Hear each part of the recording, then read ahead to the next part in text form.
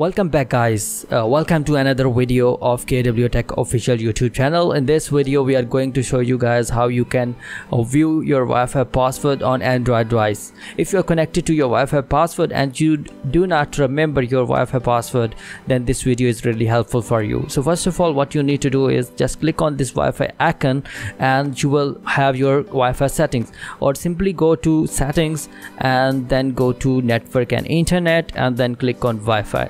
So here you will have Wi-Fi setting. Click on the connected Wi-Fi network, and after that you just simply click on share, and you need to verify it with the help of fingerprint or PIN.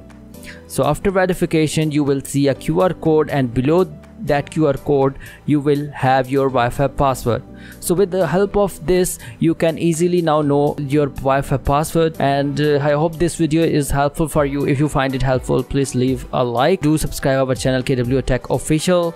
Inshallah we will meet you again in the next video. Take care and have a nice day.